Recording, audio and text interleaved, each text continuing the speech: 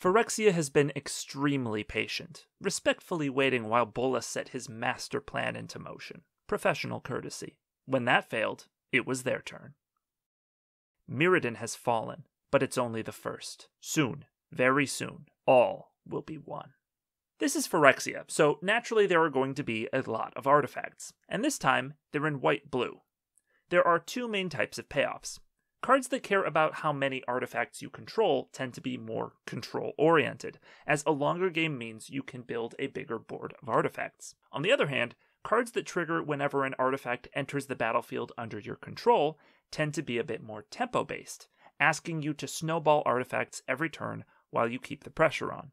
Now, these do play nicely together, and your white-blue decks will probably feature some of each and have to pivot between playing control and playing tempo, even in the same game. But it's important to know which payoffs you're working with to inform which enablers you may want. For example, disposable artifacts like Malkader's Watcher, Dune Mover, or the Spell Bombs work well with the Enters the Battlefield payoffs. But if you're working with cards that care about how many artifacts you control, you want things like Equipment or Mana Rocks, which tend to stick around for a while. Mites are great with both kinds of payoffs, so be on the lookout for Basilica Shepherd, Charge of the Mites, Infested Flesh Cutter, and, the mightiest of them all, Skrelv's Hive. Now, you may be asking, can I play a white-blue Flyers deck? And the answer is yes. Between Basilica Shepherd, Flensing Raptor, and Quicksilver Fisher, there are solid options at common, and it just gets better from there. Just remember that tempo decks like this rely on cheap tricks and removal to keep your opponent's creatures from racing you, so be sure to grab some copies of Ossification, Planar Disruption, Chrome Prowler, or Serum Snare. Blue-Black's theme for this set is Proliferate, if Venser and Voidwing hybrid are to be trusted. Which I guess they're not, cause Phyrexian. But whatever. Tekuthel and Scheming Aspirant are also great reasons to start proliferating. But what kinds of things should you proliferate? Well, as this set makes history by being the first premier expansion without +1/+1 or -1/-1 counters, you're gonna have to stick with oil counters and poison counters, and loyalty if you get lucky. But that's not a problem because they are everywhere. Black has lots of toxic creatures like Blightbelly Rat, Pestilent Siphoner, Stinging Hivemaster, and Nimrazor Paladin.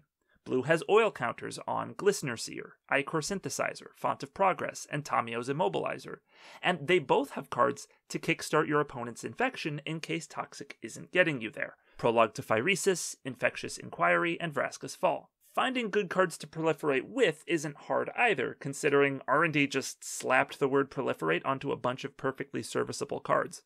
Claustrophobia? Proliferate. Rise from the Grave? Proliferate. Anticipate? Proliferate.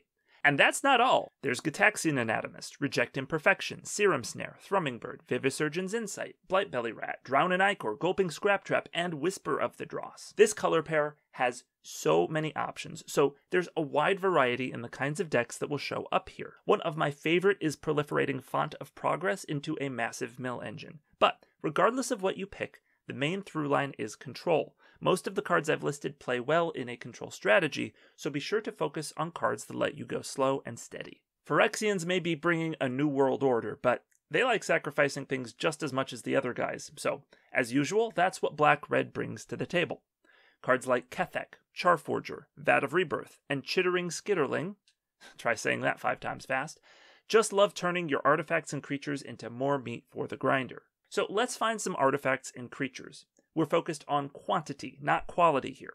Stinging Hivemaster, Karumonix, Gleeful Demolition, and any for Mirrodin equipment provide you with multiple permanents to sacrifice. Death triggers are another way to get extra value from your sacrifices. Cacophony Scamp throws damage around, Testament Bearer draws a card, and Blightbelly Rat or Gulping Scraptrap proliferate. You can play this deck in a more aggressive fashion, running low drops like Exuberant Fuseling, Sawblade Scamp, and Cutthroat Centurion, alongside combat tricks such as Free from Flesh or Blazing Crescendo.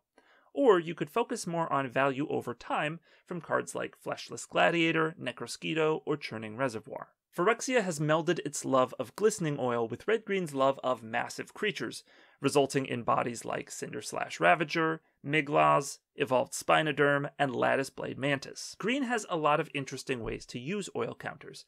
Incubation Sac cranks out 3/3s, Predation Steward pumps your attackers, Evolving Adaptive grows big and strong. Add on Red's ability to just throw counters around. Baby, you got a stew going. I mean, just imagine, turn 1 Evolving Adaptive, turn 2 Free from Flesh, and attack for 5. Other good cards here include Kuldotha Cackler, Urabrask's Anointer, Oil Gorger Troll, and Ichor Plate Golem, which pay you off for having oil counters. And Proliferate is, of course, very useful here, so make sure to grab Volt Charge, Adaptive Spore Singer, or Unnatural Restoration. There are few things in the world more toxic than an MMORPG community, but green-white is one of them. Slaughter Singer makes it clear that our goal is to go wide with might tokens and try to kill the opponent with the dual threat of poison counters and overwhelming numbers. So where are we getting the mites from? Green doesn't have any, but that's okay because white has enough for the both of them. What green does have is a selection of creatures with higher toxicity levels. Branchblight Stalker, Venomous Brutalizer, Tyrannax Atrocity, Paladin of Predation. Any of these are excellent targets for your Flensing Raptor, and there are several other ways to reward your creatures for being toxic. Porcelain Zealot pumps them into must-block threats, Plague Nurse increases their toxicity level, and Complete Devotion and Maze's Mantle protect them from harm. Other great cards for this archetype include Incisor Glider and Plated Onslaught, which pump your entire board, Noxious Assault and Sylvok Battlechair, which make it impossible for your opponent to stave off the poison, and Bloated Contaminator, which is just... Dear Lord, I should not have to explain this one. White-black plays in a very similar space to white-green, focusing heavily on toxic creatures like Crawling Chorus, Flensing Raptor, or Pestilent Siphoner to poison the opponent.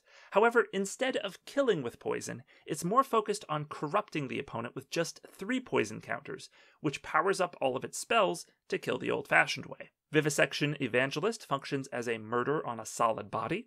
Chittering Skitterling provides card advantage. Apostle of Invasion and Ravenous Necrotitan are massive creatures to finish the opponent off, and Feed the Infection and Phyrexian Atlas drain the opponent's life total. For this strategy, you'll want to focus on cards that accrue value over time. Infested Fleshcutter, Phyrexian Arena, Infectious Inquiry, and Rhea Ivor are great options. Because you aren't trying to kill with poison, Proliferate cards go down in value. I mean, obviously you still want to play Drown and Icor, but you can probably pass on cards like Gulping Scrap Trap. Blue-red is chock full of cards that accrue oil whenever you cast a non-creature spell. Atmosphere Surgeon, Icor Synthesizer, Mercurial Spelldancer, Trawler Drake, Sawblade Scamp, Vindictive Flamestoker, and Serum Core Chimera. Almost all of these cards feature some form of evasive damage, indicating that you're going to want to try to sneak past your opponent to get the kill. So, what are the best non-creature spells to trigger these abilities? I mean, mainly you want to focus on stopping opposing threats from killing you while you sneak in the back door.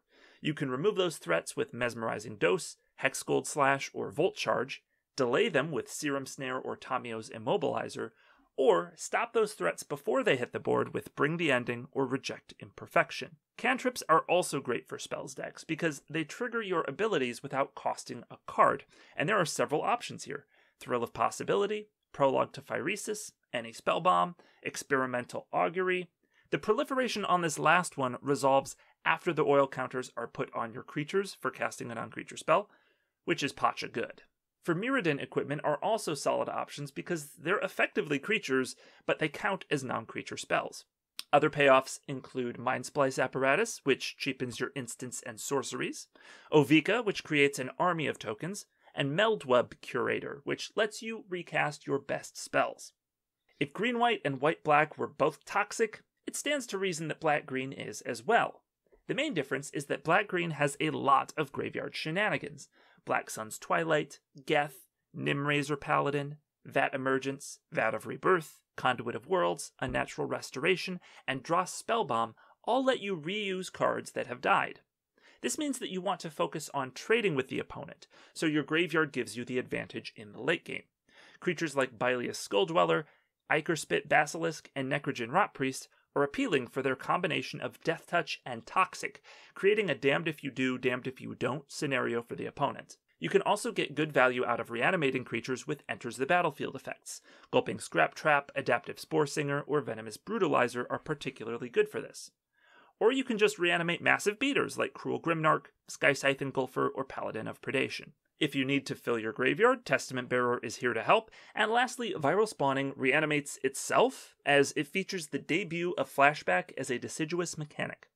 Fun fact, of the 134 creatures in this set, only 10 of them are not Phyrexians. Half of those are in red-white, the only color pair focused on the resistance against completion. As their text indicates, their lack of numbers forces them to rely on equipment to help them get the job done. This is where the Pyrmyridin equipment come in. Each one enters the battlefield with a 2/2 rebel stuck to it, which means you can count them as creature slots in your deck. Special mentions go to Hexgold Hoverwings, which pumps all your equipped creatures, even if it's not equipped, and Bladehold War Whip, which reduces your equip costs. Unfortunately, you're probably going to have to recruit a few Phyrexians to your cause. Bladegraft Aspirant cheapens your costs even more, Jawbone Duelist gets double use out of stat bonuses, and Indoctrination Attendant picks up your equipment to let you create more Rebel tokens. Every good deck with equipment needs creatures to carry them. In this set, that includes Mandible Justiciar, Orthodoxy Enforcer, Swooping Lookout, Cacophony Scamp, and an endless string of mere Kinsmiths. Lastly, don't forget that aggressive decks like Combat Tricks. Resistance Reunited protects all your equipped creatures, but you can also do work with Plated Onslaught or Blazing Crescendo. Between Azuri, Stalker of Spheres, and Tainted Observer, it's clear that Blue-Black is not the only Proliferate theme in this set. Green-Blue features all the same goodies, spells with Proliferate tacked on, toxic creatures, oily creatures. It's pretty simple. Find cards with counters and cards with Proliferate, and stick them together. Where this deck differs is in its ability to fix mana. Now, between Dune Mover, Mere Convert, Phyrexian Atlas, Prophetic Prism, and Terramorphic Expanse, any deck can splash without too much trouble. But Green-Blue gets access to Armored Scrap Gorger and Thirsting Roots, which are right at home in a Proliferate strategy. This allows you to run that Volt Charge, Voidwing Hybrid, or even a third main color without having to go out of your way. This is where you want to be when you keep getting past bomb after bomb, which is a situation that I wish I could find myself in. In addition to the major archetypes, there are always a few build-arounds that take you in a different direction. Elesh Norn's Panharmonicon ability has several uses, but it works best to double the removal with Annex Shepherd, Ossification, or Vivisection Evangelist. Karumonix is a Rat Lord.